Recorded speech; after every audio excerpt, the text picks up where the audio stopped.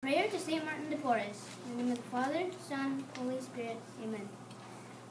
Saint Martin was called the Father of the Poor. He saw the poor, the sick, and the dying as children of God, and he helped them in 1,000 practical ways.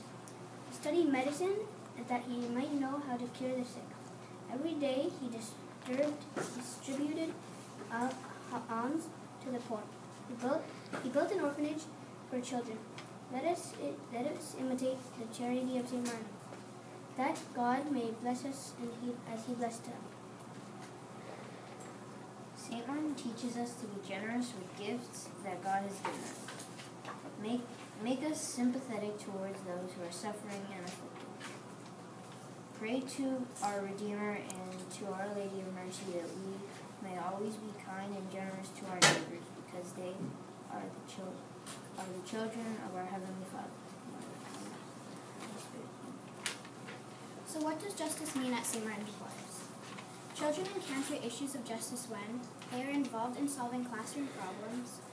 They know the rules of a school and can remind friends of the rules. They hear stories and explore global inequalities. They hear about inequality and unfairness on TV or the internet and want to find ways to help. They get involved in charities such as Operation Christmas Child and the Canada Food Bank. Things to think about. Ask yourself, do I act fairly? Am I fair to other people? What unfair things make me cross? How can our school, community, and world be a fair place? What does God think is unfair to this world?